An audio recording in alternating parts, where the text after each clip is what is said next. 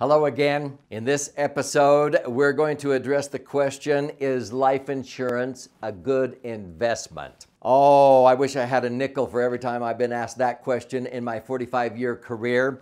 The short answer is absolutely not, because it's not an investment.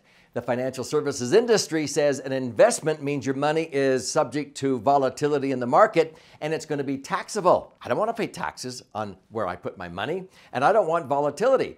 So is it a superior place to put your serious cash? Absolutely. Are you confused? I'm going to clear up that confusion right now.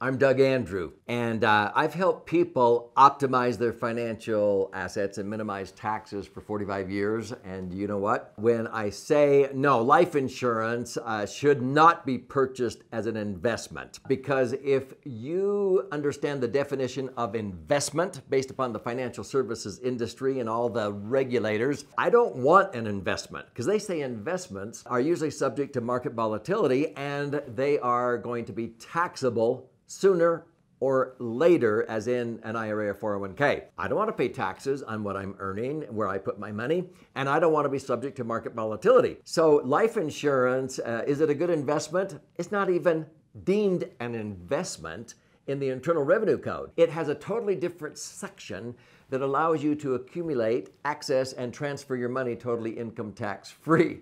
Now, it's funny in this day and age where people say, your house is a good investment. Do you know that a financial planner cannot call your house an investment legally? We say, I invested in my kid's college education. No, you can't call that an investment. So this is why people get confused. That's why I let all my licenses go back in 2005, because I'm fine. But it's because I needed to help educate you, people all over America, on the best way to save. The financial services industry does not allow me, if I have a license, to teach you in the vernacular to help you understand. So, do I think life insurance is an excellent place to accumulate money? Absolutely. Is it a good investment? Not under the definition of investment. It actually is way better than that. You know, I, in other episodes, talk about the history behind my favorite vehicle, indexed universal life insurance. And when E.F. Hutton came out with this idea back in 1980, I used to use the metaphor of a bucket. I would help people establish an insurance contract, and some of my clients ended up with 4, 5, 6, 7. I had one person had 17 of these. Because once you fill up one, there's no limit to what it grows to, but you don't want to mess around with a grandfathered bucket that is tax-free. This would be an insurance policy. And so if they had more money, new money, they would open another one and another one and another one to diversify. Because why would you diversify into inferior vehicles when this is superior to anything else? And you can learn why in my various books and educational videos. But when I have a client that has an insurance contract, Universal Life, it's like a bucket. What happened is the IRS said, well, under 3 sections of the code, section 72E, money you put into this insurance policy, this bucket, you're putting after-tax dollars into it, but it will grow tax-free. If you want to access income out of it, you can do that, and you don't have to pay tax on any of the income. And when you die, it blossoms and transfers tax-free. But E.F. Hutton said, hey, let's take the minimum death benefit. Instead of trying to get the most insurance for the least premium, you're trying to get the least amount of death benefit the IRS will let you get away with, and put in the most money as fast as the IRS allows. And these are tax citations, TEFRA, DEFRA, and TAMRA, and they were passed back in 1982, 1984, and 1988. So TEFRA and DEFRA dictates the minimum amount of insurance that you must have attached to the insurance policy in order for it to not move from tax-free umbrella in the Internal Revenue Code over to taxable investments. You cannot change the definition from tax-free insurance to investment, because now you've just triggered tax. So that's why you can't call it an investment. And so you do that, but when E.F. Hutton designed this, the IRS allowed us to have parity. Now that means it doesn't matter if you're a 22-year-old athletic marathon running female or a 67-year-old geezer like me. or an 83-year-old friend of our family who had 3 blocked arteries, adult onset diabetes, and a prostate cancer episode, and 6 sisters predeceased him and 3 brothers, the cost of insurance, which is the spigot on this bucket, is the same for all of us. Because the amount of insurance required when you're structuring it to perform as a living tax-free accumulation benefit and tax-free income, the amount of insurance is less every year older you are and the more unhealthy you are. As long as you can still qualify, the cost of insurance is the same. So in a nutshell, for years, I have earned 9% and netted 8 on some of my universal life policies. I've earned 11 and netted 10. That 1% is the cost of the insurance, the spigot on that bucket, that makes it tax-free. But I'm earning 11, I'm netting 10%. That 1% would be otherwise payable tax if I put it in a vehicle like an IRA or 401k. So it's really free insurance. Not really, but I'm not paying for it. But see, an 83-year-old, if he earns 11, he nets 10, just like the 22-year-old, because the amount of insurance required is less the older you are and the more unhealthy you are. You cannot believe how many insurance agents don't even understand what I just said. When you do that, then in 1988, they said, okay, you have to spread out the funding. So let's say you wanted to put $500,000 into this. We have many people who do that.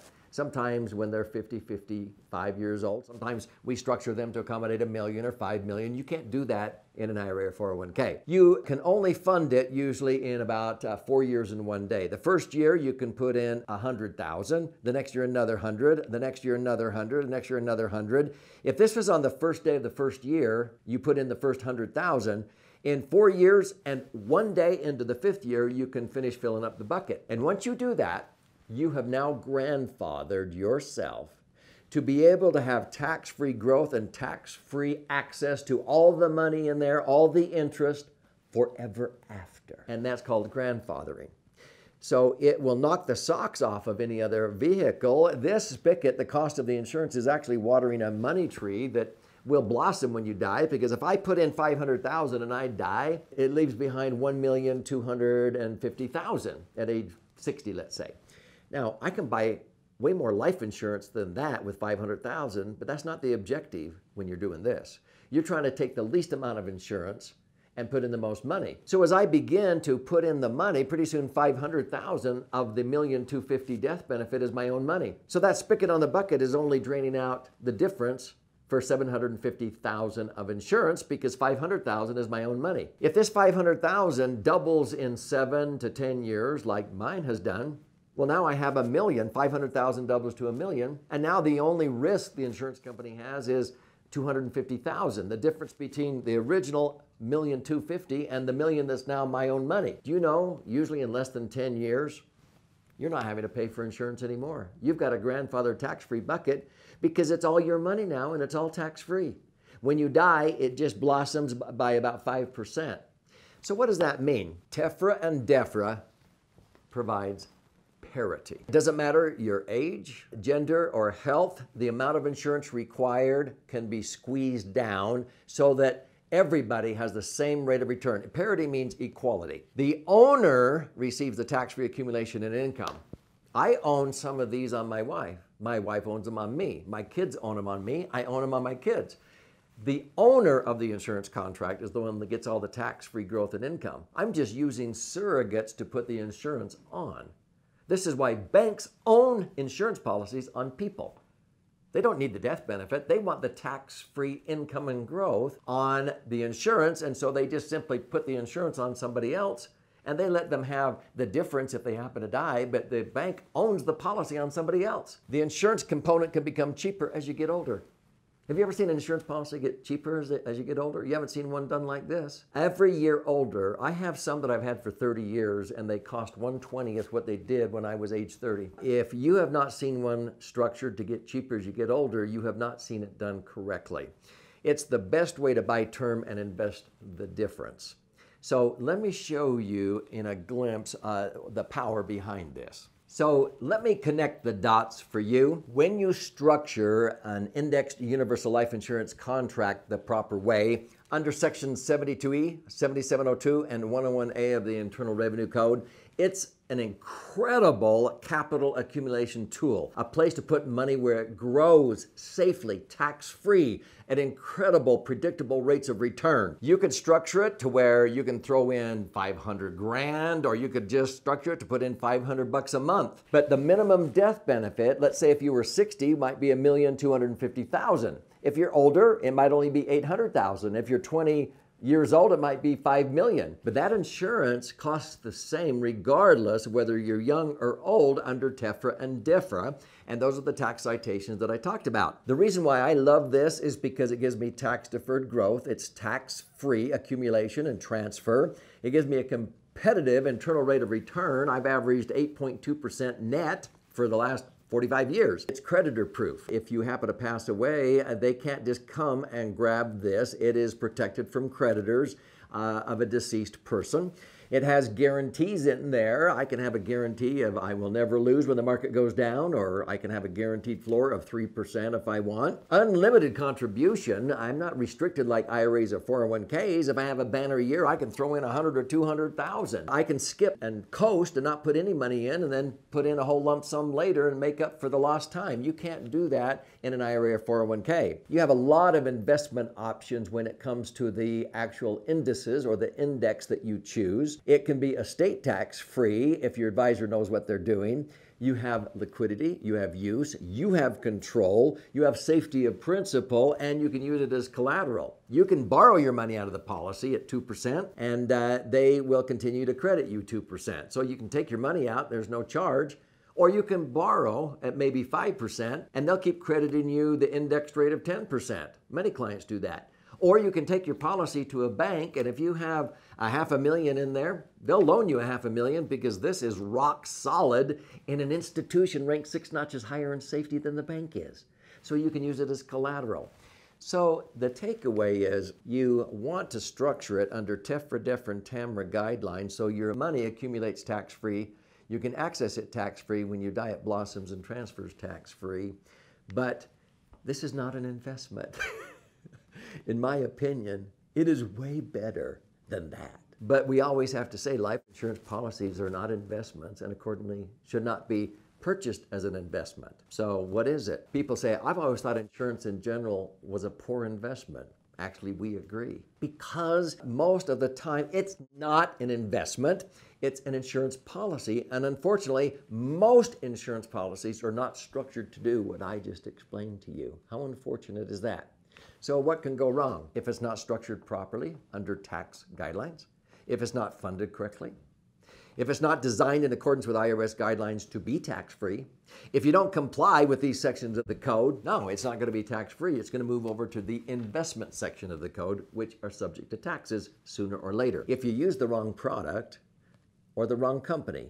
But even if people understand the product and the company, if their advisor is not proficient, they will waste 5, 6, 7 years before they realize, my nephew, my brother-in-law told me they could help me. Why didn't my money double like Doug Andrews says on the radio? I look at it and in less than 60 seconds, I go, who designed this for you? They had no clue what they were doing. How unfortunate. You want to go to an advisor that's proficient. If you want a checklist of how to know if your advisor knows what they're doing, I would recommend you read this book. There's a checklist in here, but you'll be able to go on a deep dive. And that's why I write books. This is free if you would like a copy. You just cover a nominal shipping and handling fee, the Laser Fund. This is over 300 pages of charts, graphs, examples, and also 62 actual client stories of how the Laser Fund is used not only for retirement, but college funding. It knocks the socks off of a 529 plan for college funding for your kids or grandkids. Emergency funds, real estate management, business planning, working capital, and you'll see why this is my favorite vehicle. Go to laserfund.com and get your free copy. I want to fire one out to you so you can be empowered and not miss out on the fortune so many people miss out on because they won't take the time to learn and get educated.